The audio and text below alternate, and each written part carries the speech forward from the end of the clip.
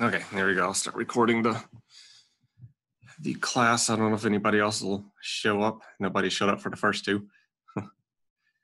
But we covered triggers this past week. And we had a quiz. Did you do the quiz? Yes, I did. I did it a day late because I forgot about it, but I did it. Okay. Yeah, it was like the one I checked on Wednesday. There was one person that had finished it. I wasn't sure if anybody else had done it yet or not. I haven't checked it this morning.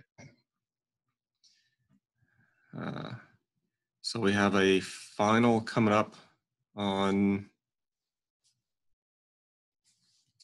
someday. I think that just made Someday. yeah, someday. Your finals here. I think that made your screen gray, I believe. Is that what happened? It just went gray? No, I still see. Move your mouse around because I still see DB Forge Studio. Okay, maybe it's Frozen. probably frozen. I think when it records, it's just gray. Because I got another window over it right now. Okay.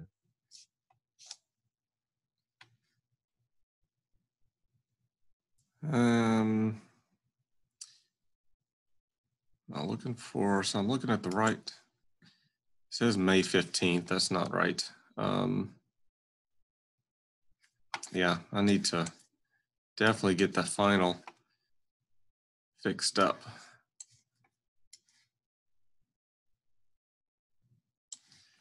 So Just let me know when you don't want to hear my beautiful voice anymore for the recording. so yeah, it's showing the final on Friday the 15th. That is not correct. School is grades are due on the 12th, I think.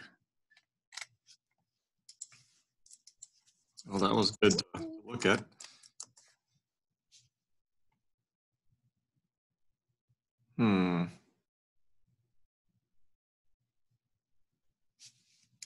So if you go on the main website, go to degree options and academic calendar, expand out to academic calendar for spring, and go to the bottom. It'll have the grade or the final exam. You really need to talk to your professors to see. It looks like our final is supposed to be May 11th. Okay. Oh, probably. Thursday.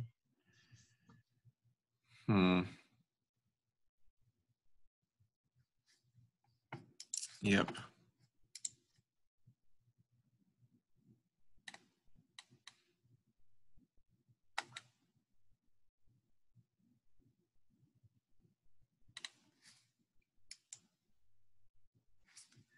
Let me go edit that final. Here, edit settings.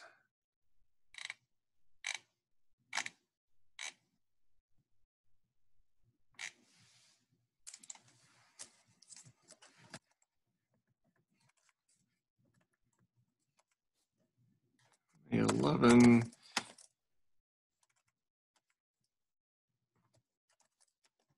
8 a.m.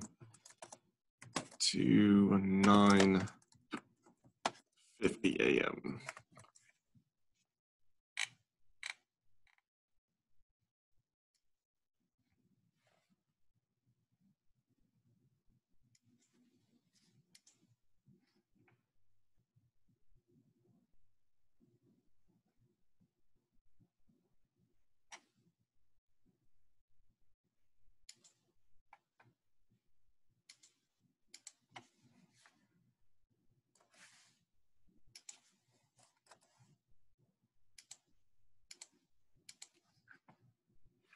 This shouldn't change the calendar up.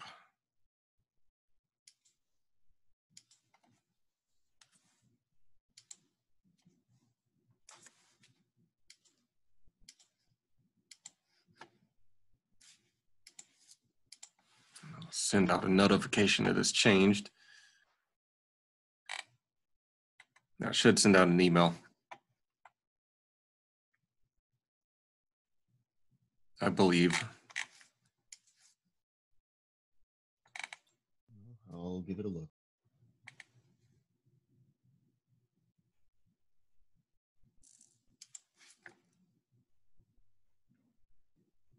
And that puts it on the calendar correctly.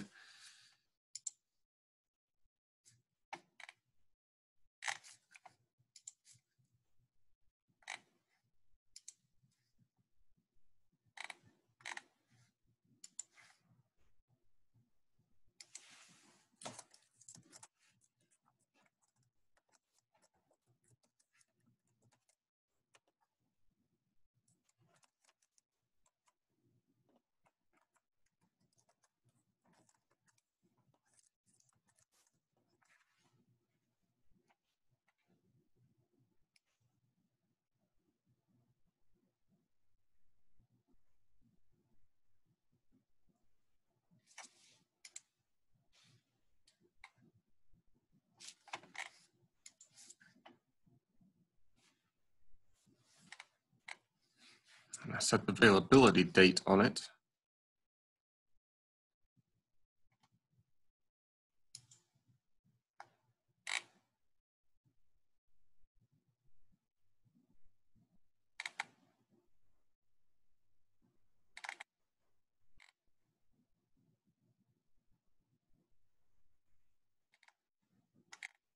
So that should allow me to go ahead and put the password outside it, because you shouldn't be able to access it until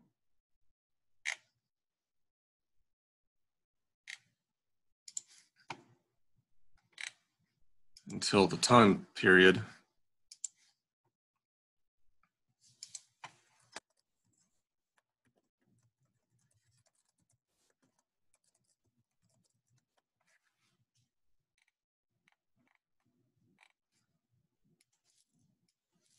So did you get an email? Haven't gotten anything yet. I'm hoping it sends those notifications out. I put a little checkbox like notify the user, so that's the only way it may do that. Maybe it does it once a day or something. I don't know. Sure. They're usually, I feel like it's usually legs behind a couple hours. And I know that I get a daily notification, Mm-hmm. so that at the end of the day, that if there are notifications from teachers or users or classmates, I get that all in one giant email at the end of the day. So Yep. that could do it. Okay, well, if you go to the Canvas, look under database technology in week 16, it should now show the date correctly. It should show you the password to the final and when to jump in and take it. Yep, it's updated on my end. Cool. Definitely needed that out there.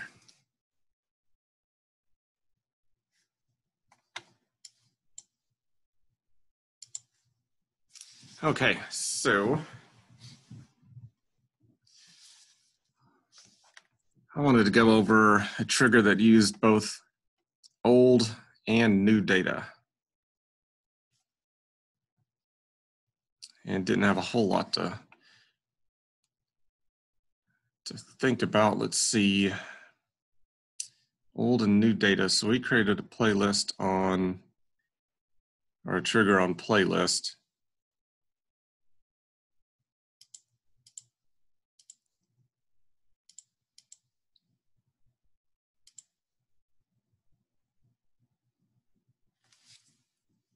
I don't think we've done anything on the genre table, so that'd probably be a good one to create a trigger on, that an update trigger.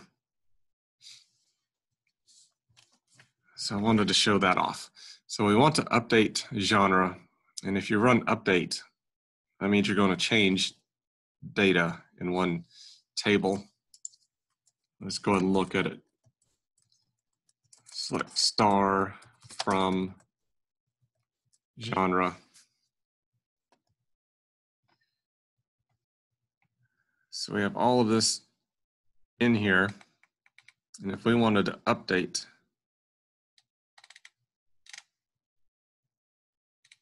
anything, like we noticed a misspelling somewhere. And we'll probably pick on opera and then spell it Oprah or something like that. But I'm going to update this and change that. You have the old data, opera, and you have the new data, Oprah. So let's build a trigger for that. We'll use new and old. Let's look at what an update statement would look like first. I'm going to kind of do the last build. So if I want to do update,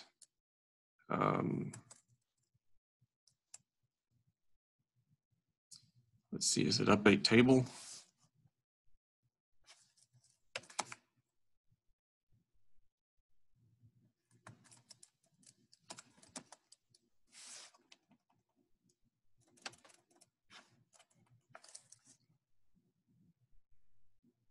And why does table not look right?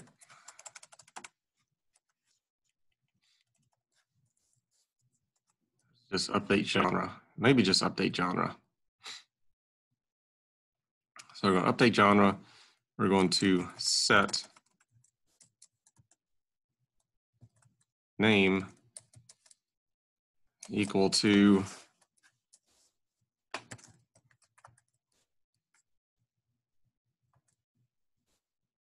I don't even know. We'll misspell it. ORPA.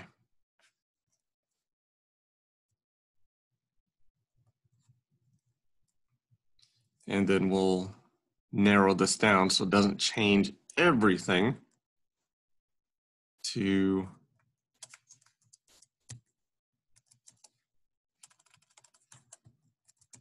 where genre ID is equal to 25. So I'm not going to execute that right now. I'm just going to have that created so we can kind of talk about that. So if this is run, the new data is OPRA, and the old data is actual opera down here.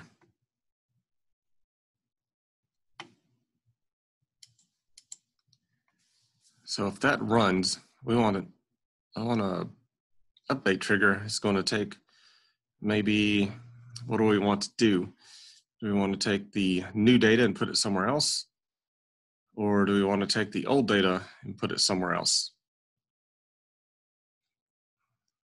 So I think what we may want to do is go ahead and let the new data pass through and update this table and take the old data and put it into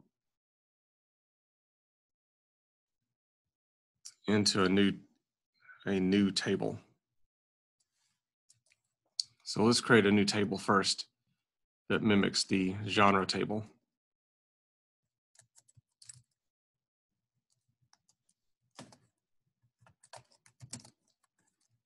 We'll just go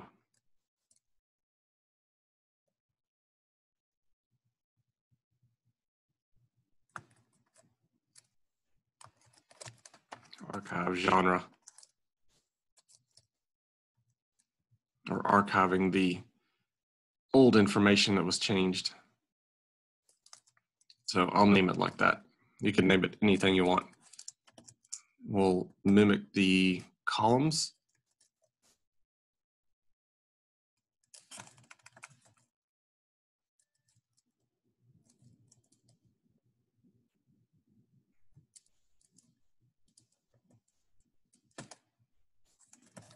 It's integer and name is a varchar.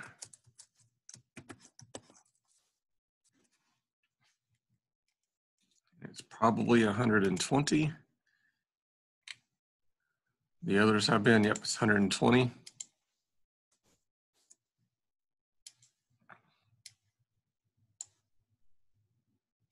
We run this,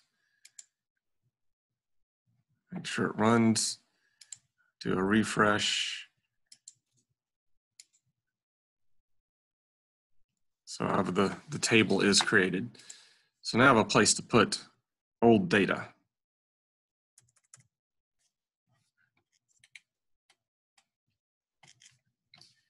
So in the way that Postgres does, I guess you've kind of noticed I put out there a couple links that went beyond what the book covers.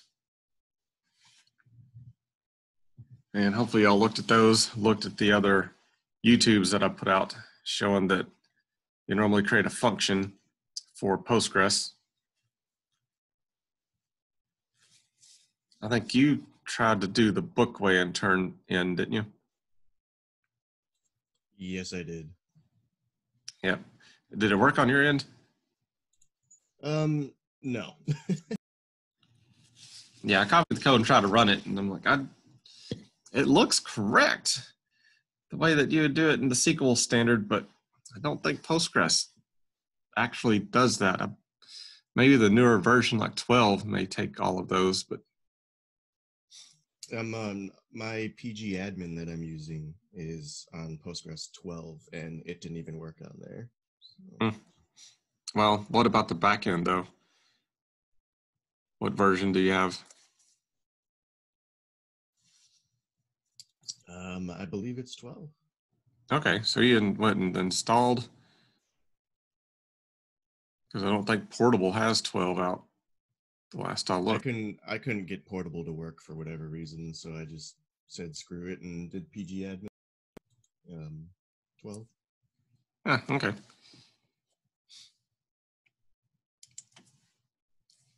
Cool. I think create procedure works in 12, what I was reading, but so for triggers, you got to create a function, a trigger function for it to run. You can't actually create the way it shows in the book. So we create a function and we give it a name. Something. Archive genre. Sure. And functions always need to return, or you got to tell what type of function is it. So this is declaring the function type right here. The returns is plural. So it returns what? In our case, it returns a trigger. So this specifies the type of function it is, that it's a trigger function and not some other type. And we'll put, I'm not going to declare any true variable name. I'll just use the $signs there. You have a begin and you also have an end. It ends in a semicolon. You have the closing variable name and then the language.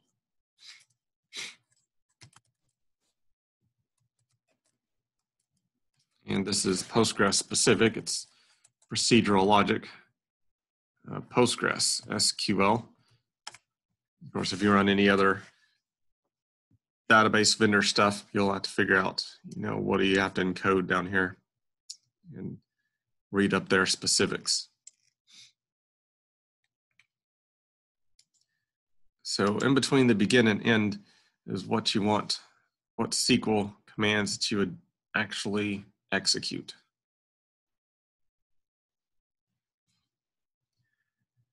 So I want to take the old data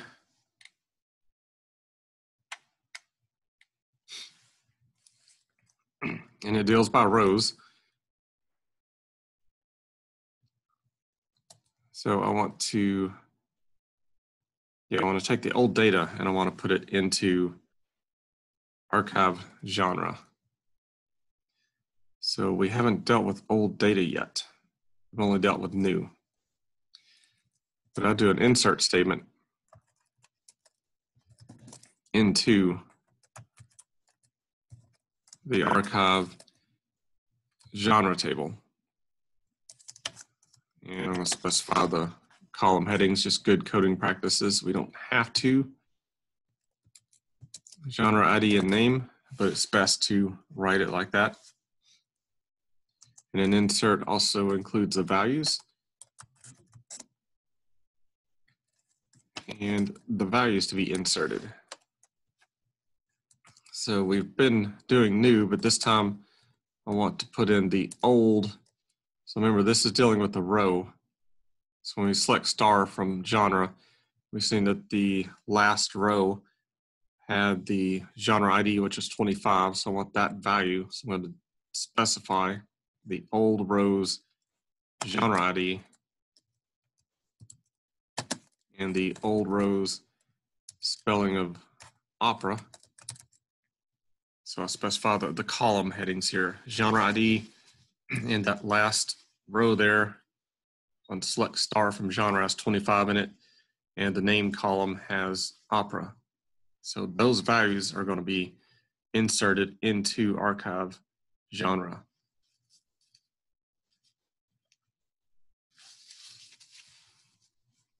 So our first old data. And then the function, we typically, well, we have to return something. You return a single thing. What do we want to return? If we return old information, then the old would come out and it wouldn't really change. So we want to return new. We want to return to OPRA, the operate here.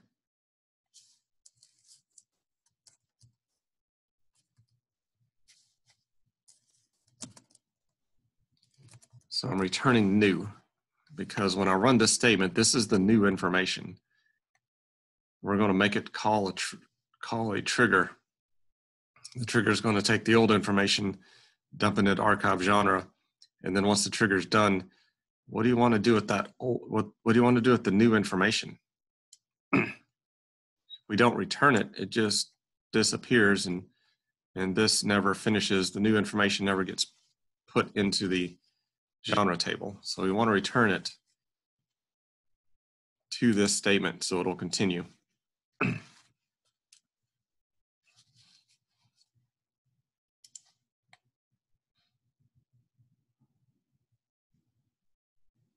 think we've got all the semicolons in the right place. That's a SQL statement. Returning new is a statement. Ending is a statement. So I should be able to execute this.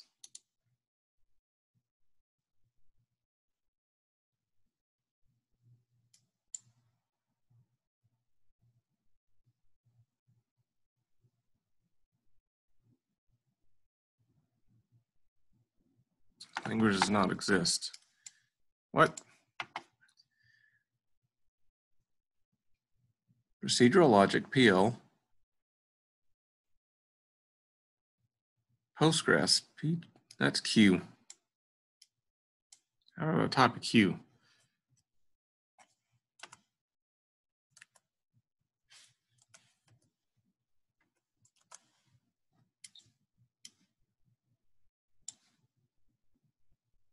Okay. Now it's executed. Now it works. So that got created into the system. Should show up as a trigger function. Refresh.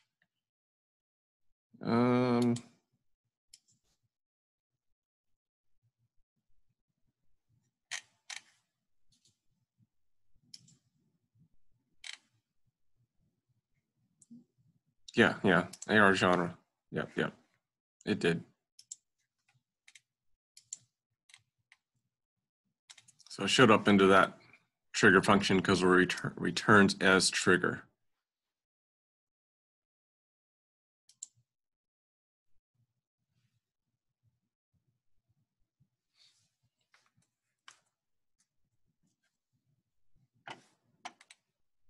Okay.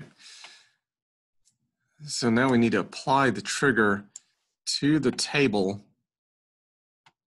to the genre table. Why do we apply it to the genre table? Because when we're updating, what are we updating? We're updating the genre table. That's when we want the trigger to be pulled and fire off this function to execute these commands. So we got to apply the trigger to the genre table. So when this statement is sent to it, if the trigger is applied to the table, it's ran. And when do we want it to run? Do we want it to run before or after? We can't do instead of. If you're in the book, instead of is only for views. So we want this to run before or after. What do you think, Adam? After? Question mark. Why after?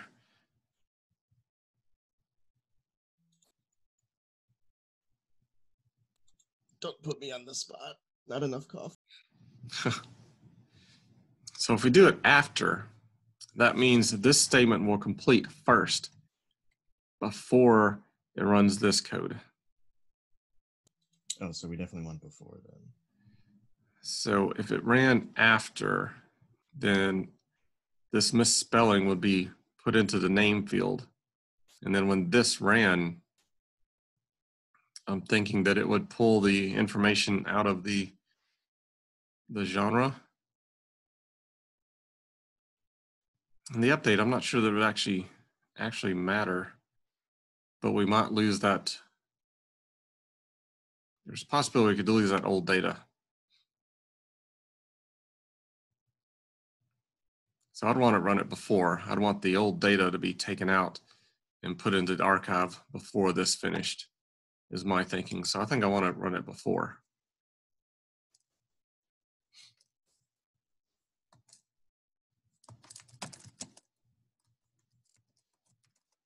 So create trigger.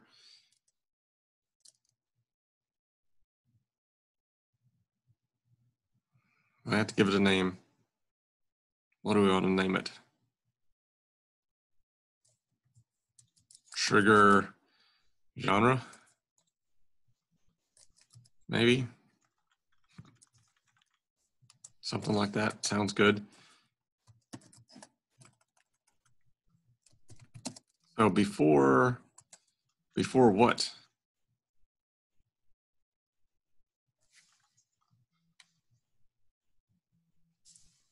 What do we put after before?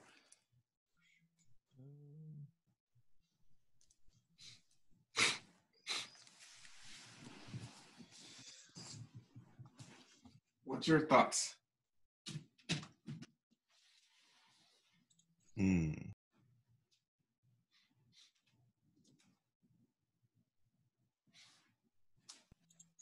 Before we do any sort of updating, right? Yep, so it's before update.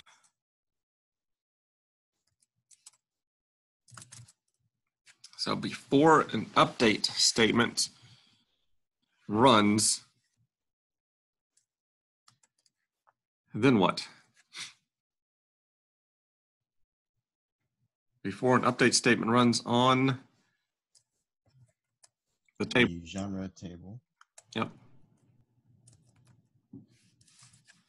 So we're creating a trigger. We're setting the trigger before update on the genre table. So if an update statement runs on genre table, this trigger is going to be run. And then we want it to be for each row.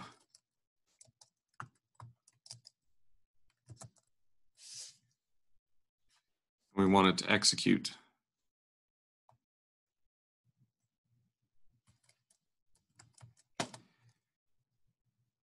All the prisoners. No, just kidding. I want it to execute.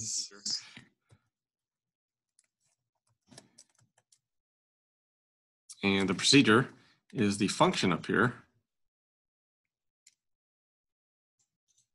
that we created. Why are they calling it a procedure and not a function? They just are, because really it's kind of acting as a procedure where you just run in a set of SQL code a little bit more than what a function does. It's the way Postgres does it. Procedures and functions are kind of combined into one style. So create the trigger and we're creating a before update trigger on the genre table. Each row that's updated is going to execute the procedure. So if you didn't put the where in there, it would run this as many times as there are rows in the table. So for every single row that is changed with the update statement, this is going to be fired off. So execute selection. I have a success. And all the other times that disappeared, it didn't this time, so I'll hit the little close.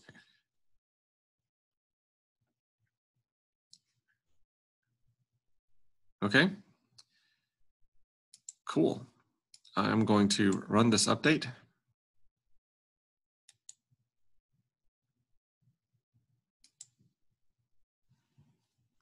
One row was affected.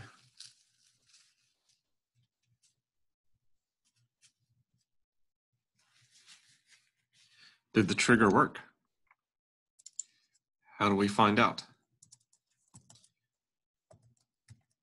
Select star from genre.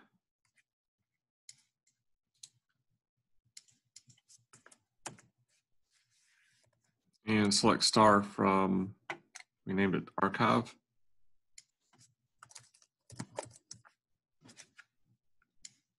So if we look at the genre table, opera is spelled wrong.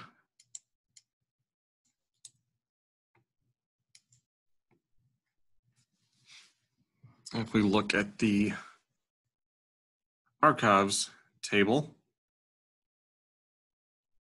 then opera is spelled correctly.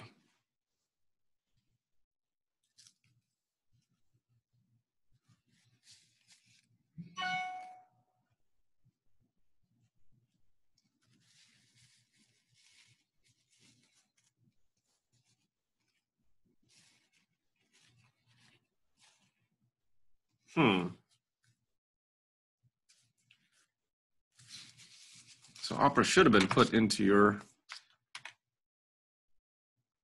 other table.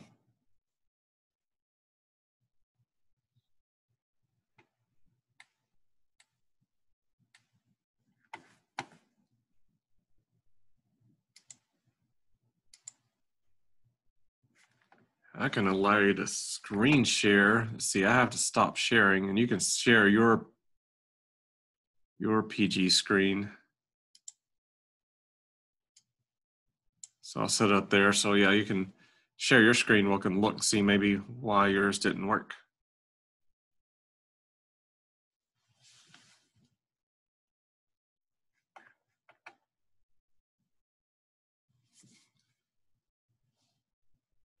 And don't forget your mic's still muted.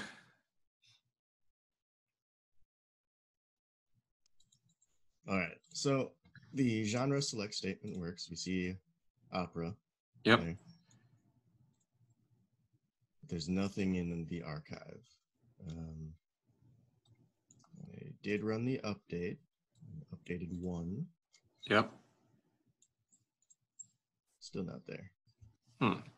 Okay, so we created a table archive, genre IG integer, name varchar 120. It looks good. Create function turns us trigger. Begin insert into archive genre. Scroll up a little bit. Right there.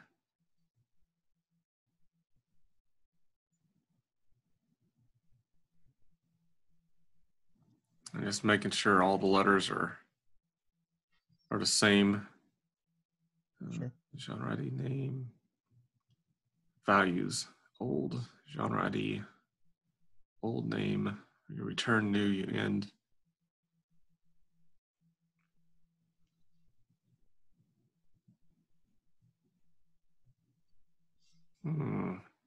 That looks okay. Scroll down a little bit.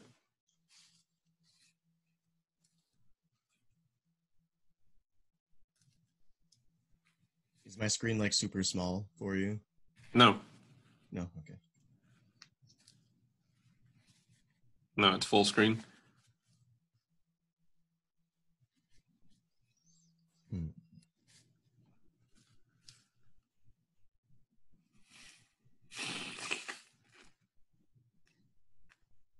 Hmm. Okay, scroll up a little bit.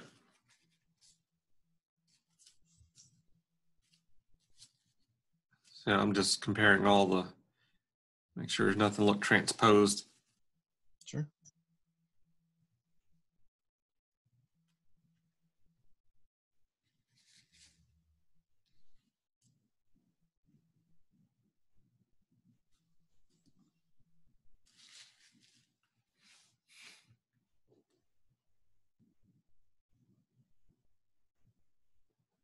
That looks like that should run. I don't see anything. There's probably one little letter somewhere. It's for each row, yeah. Function.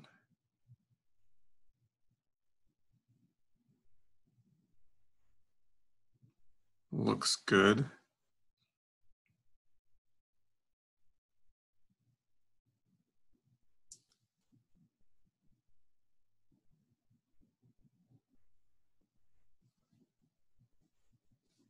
And that does show up under trigger functions, right?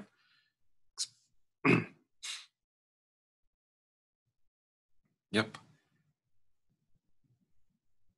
Hmm.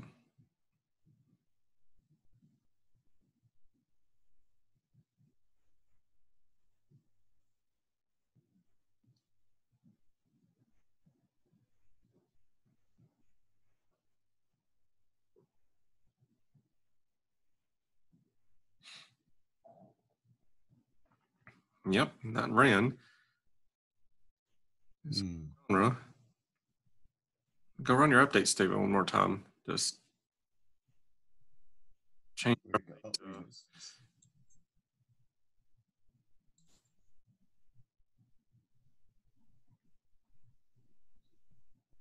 in the play run selection and not the whole thing.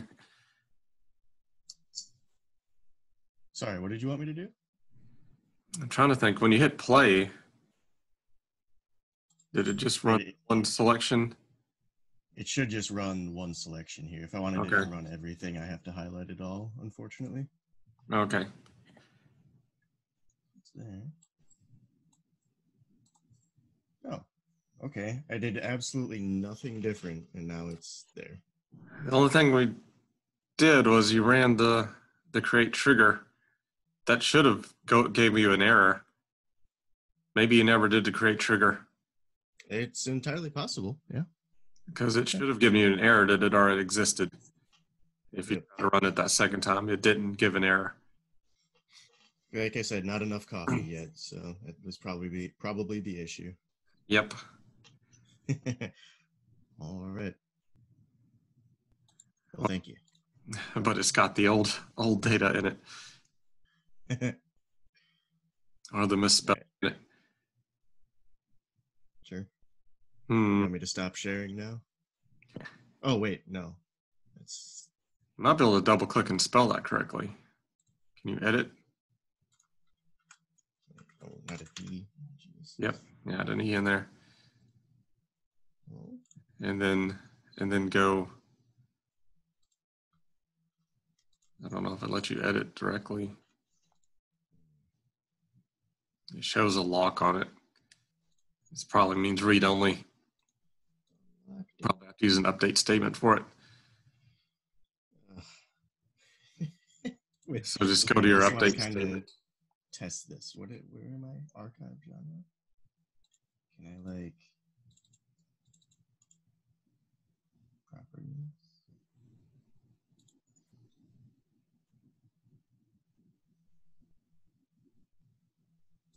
That wouldn't be a parameter.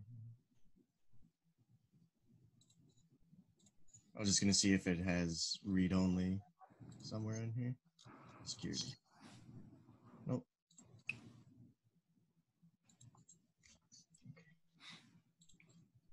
Yeah, you'll have to just change the update up there to archive or copy and paste. Yeah.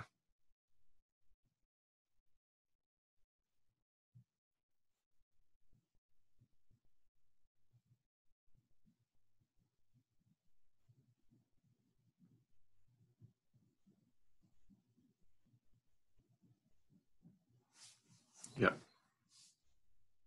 Cool. Success. Okay, yep, now you can stop sharing. And I'll reshare my page. Okay. So now what I was going to show, I was going to do another update.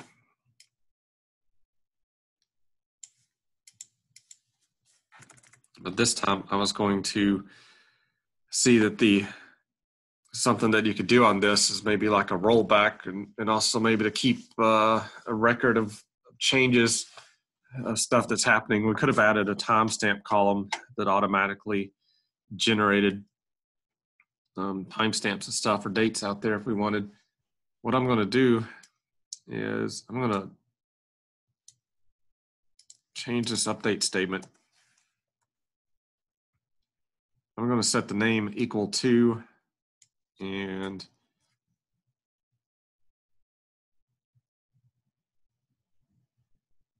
yeah,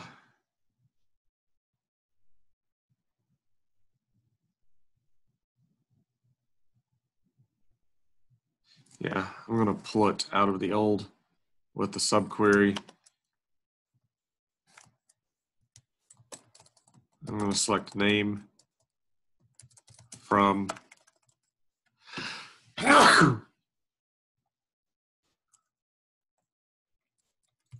Bless you. select name from, not sneeze, but archive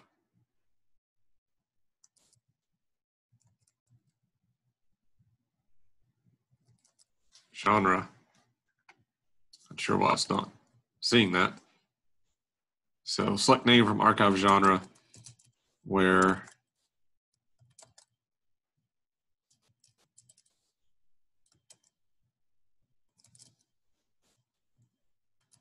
genre ID equals 25.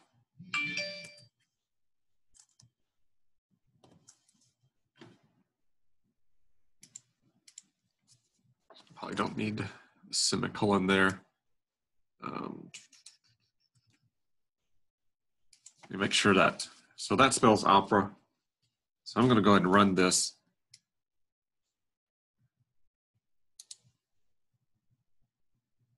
So something that could be done is pulling the old name out, execute selection. Okay, cool.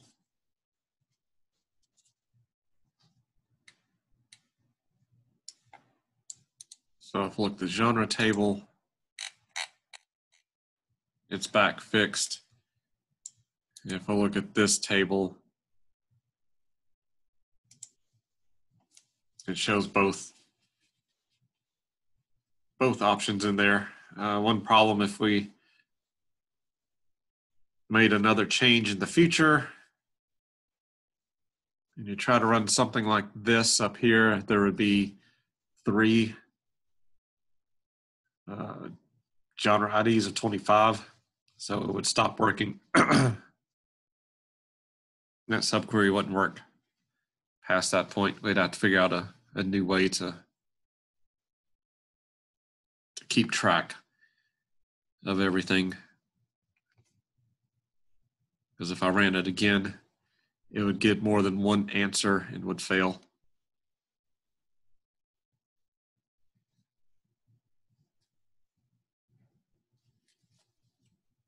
So an update like this, yeah,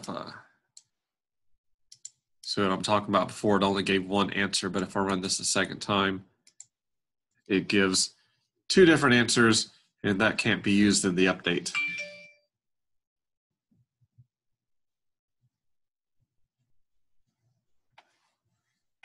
Alrighty, so what do you think about that? Yeah, pretty nifty. I like it. All right, cool. I'm going to take a little short break. I think I'd stop recording. So I probably should capture that into the video. Okay, so cursors in chapter 16. We're not going to have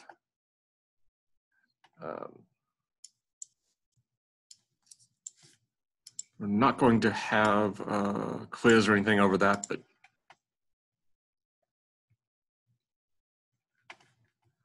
cool. Use cursors. Neat. So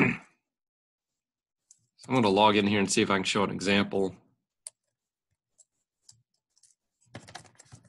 It's like what I like to see. When did you make the game that uses cursors? God, I probably made the database. It's really simple. Probably about a month or so ago. Okay. I'm about to upload a screenshot and just kind of show you what it looks like. I'm going to share. Let's see. That's how you learn this stuff. You know, figure out if you don't have a customer asking for something, you got to figure out something for yourself, and creating those little games and things are really neat. I got to figure out which. I think that one.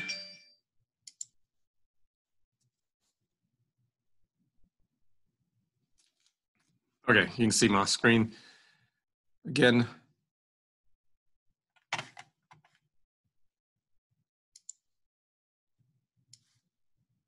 I believe, let me bring chat back up. Every time I share a new screen, it hides the chat window.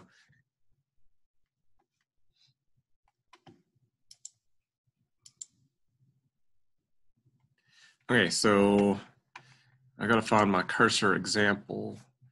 Where did I put my cursor example at?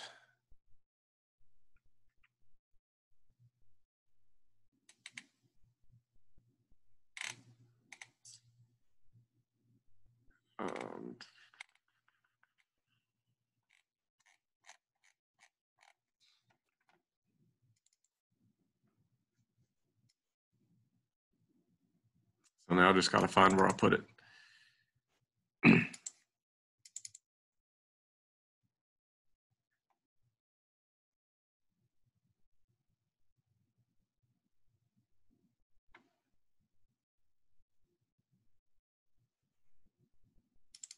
That's looking too old.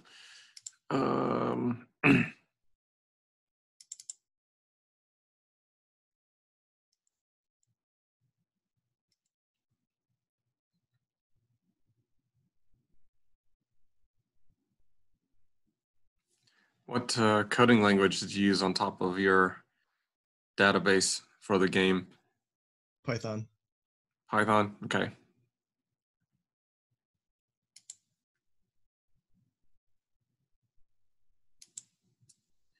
Thought I used Python 3. I still have Python 27 on there.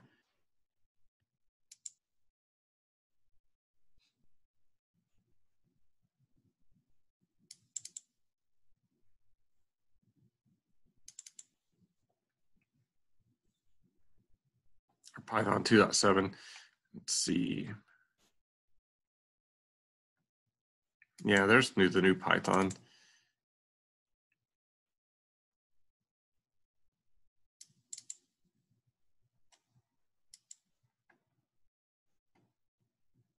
So I had Python running. But where did I dump my scripts at?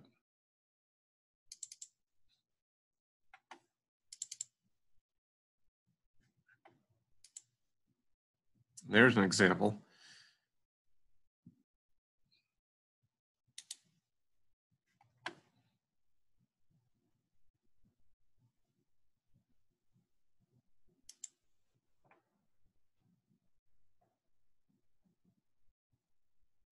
That was done on 11/13. I didn't teach.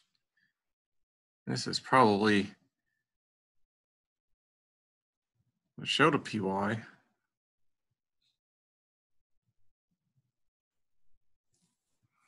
So here's my code. Let me see if what this is doing. This may be dealing a little bit with a cursor. So import a couple of modules. So that information's for importing to make a connection into Postgres. Yeah. Python ODBC connection. ODBC is a standard network style connection protocol to be able to connect into a database. So Microsoft has an engine that takes different drivers basically and puts it into the engine so the programs can send us the bit streams and stuff that are understandable, universal between different database running on a system. So I can use one style interface for making the connection back and forth. So you just have to load up the drivers or to be able to make the conversion. It's almost kind of like, a French speaker being able to talk to a German speaker, and they're using like a universal translator in between them. That's sort of what ODBC is. So it's your front end program can communicate with the back end a little bit easier. So information needed to connect to Postgres. So I created some variables, the server name, the database name, the username to log in. And then I have a try here. So I'm trying to make a connection on number 6 and loading up the correct driver that I had installed. I had to go out and download the Postgres driver and install it and look at what the name of it was. And then the variables that feed into this driver is a server, server database, user ID, password. Password is blank. I'm not sure how that worked without a closing tick mark. Should have been a blank password. Nope,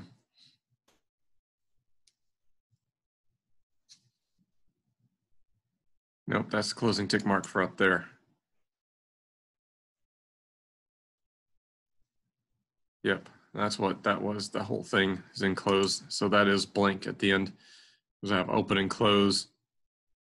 I put the plus on either side right there so you can pull the information out of these variables. So Python's a little bit weird. These backslashes are just so you can have multiple lines, make it easier to read.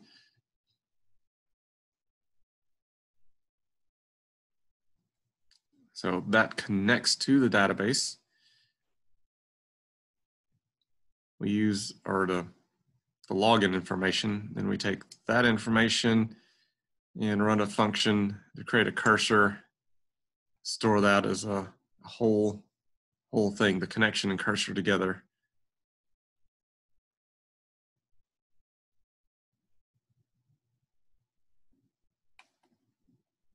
And then if we have an error, we create and print out the error message. We put write out an error log. So what did I do down here? I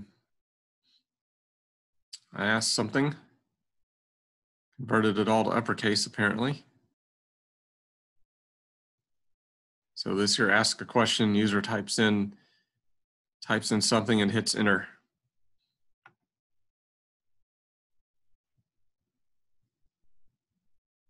And then it searches for it.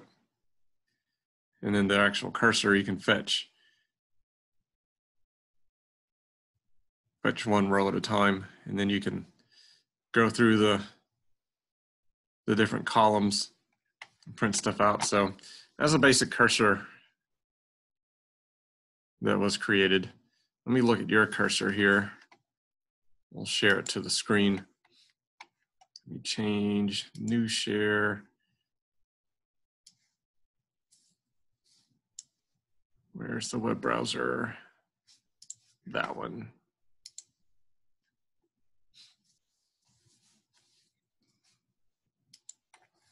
Maximize that a little bit. Okay, let's look at yours.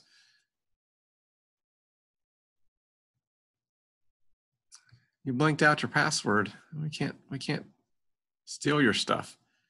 Oh, that's no fun.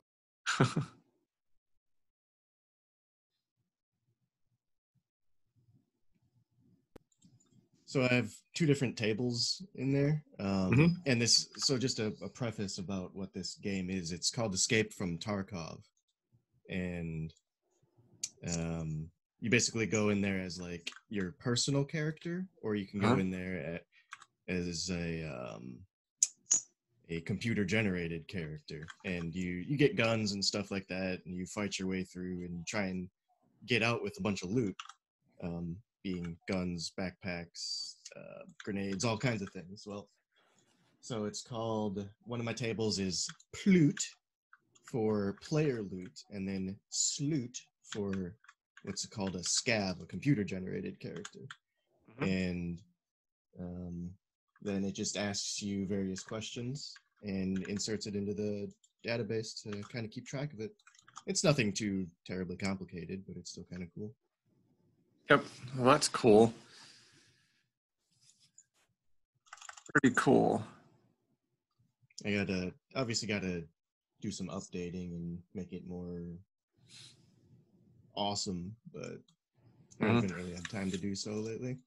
So the main purpose of cursors in the coding language is the language can really just deal with one piece of information at a time. It doesn't deal very well with an entire table dumped into the application itself. So that's basically what cursors are. So it can only be messing with a line at a time instead of seeing the entire table itself.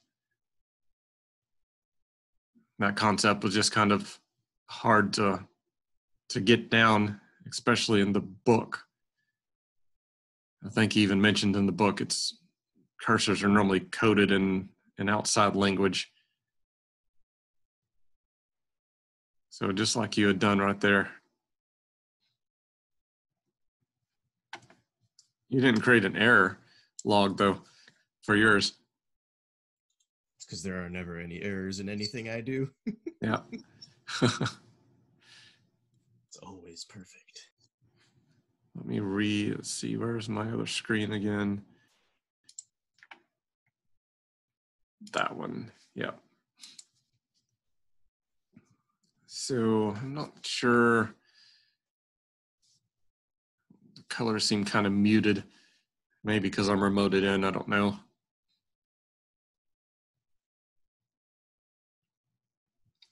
In Lamb class, we tried different dark themes and seen which one worked better with the projector screen, but projector screen is always different from what you see on the screen. Sounds about right. So yeah, I used I'll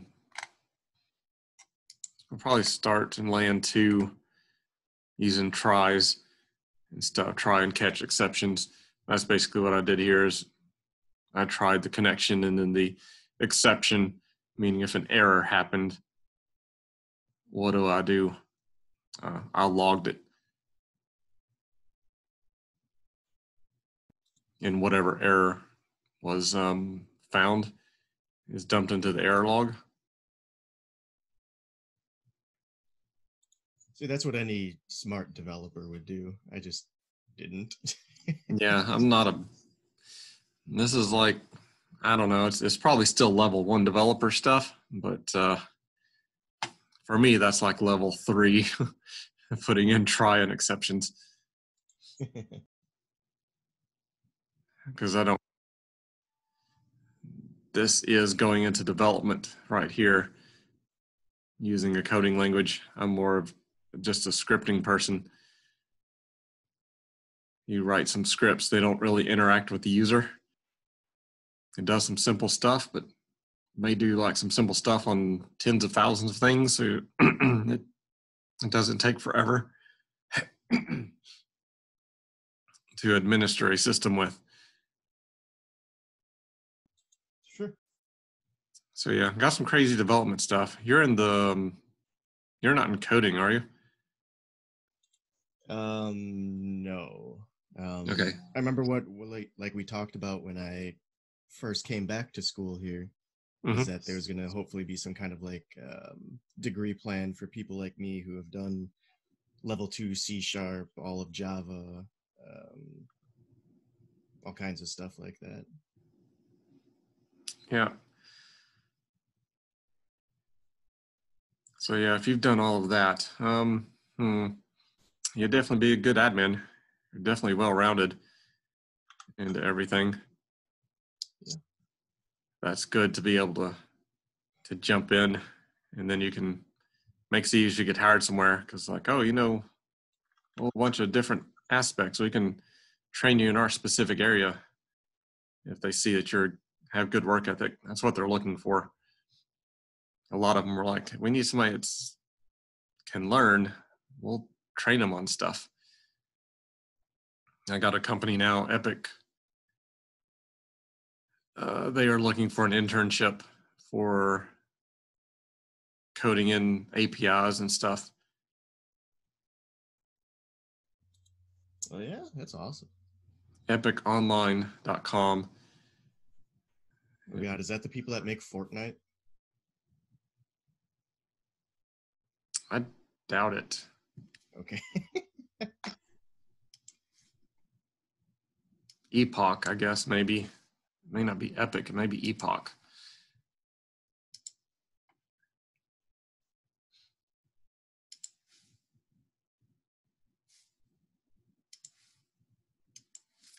Still down here.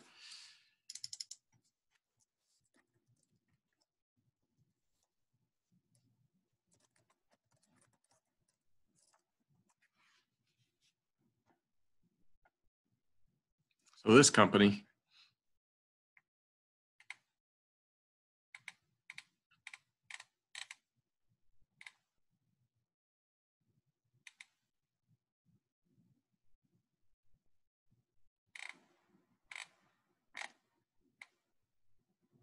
and where are they located at?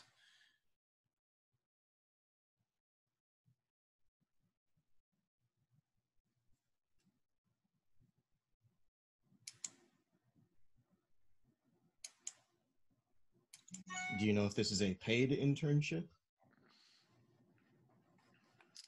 And they're in West Little Rock.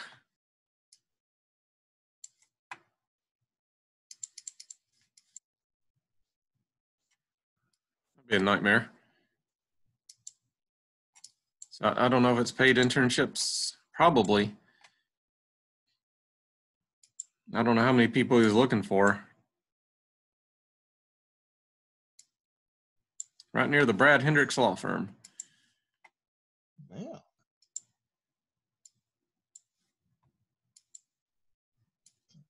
Oh, Argles Carpet. I know exactly where that is.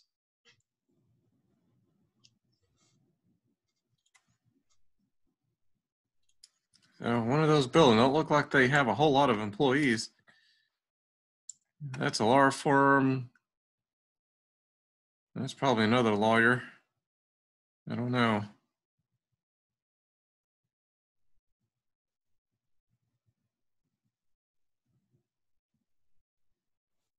Brad Hendricks.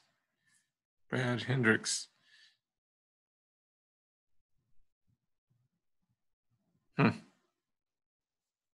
They may have some a little bit mislabeled. I don't know. How far can I zoom in? Goodness. That's some pretty clear. I think that was taken by a drone or something. I don't think that was satellite. What do you want to bet?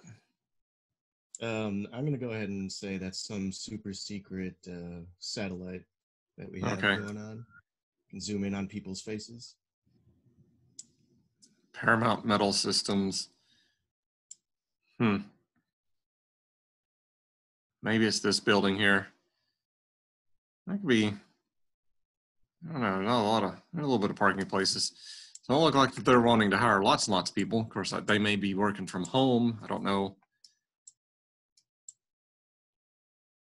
That's where they say they are.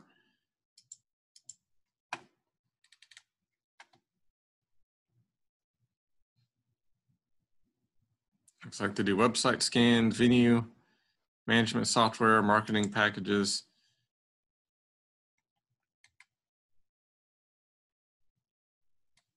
So they do They help companies get into Google searches and stuff.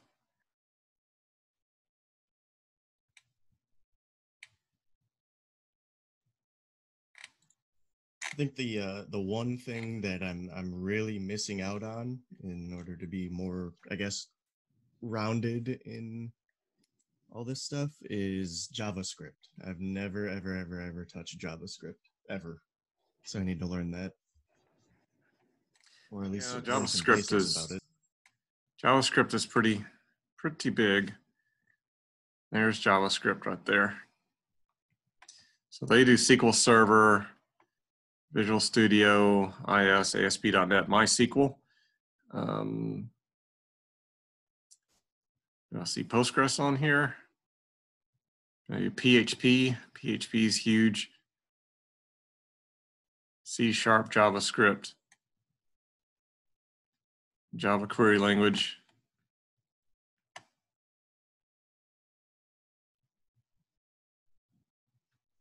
App development for Android and iPhone. I think that's what he was talking about in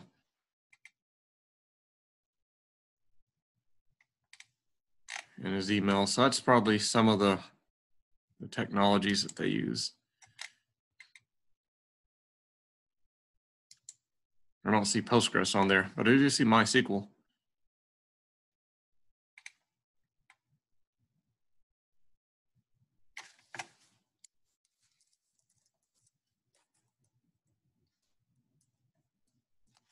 And you've been to W3 schools, right? Oh yeah. Yeah, they got a JavaScript section. Yeah, it's just I gotta have the time to do so. I know we're not physically in class, but man, am I busy outside of that for work. Mm-hmm. Well, sometimes, the company you work for may not use JavaScript. You never know. Sure. Yeah, very true.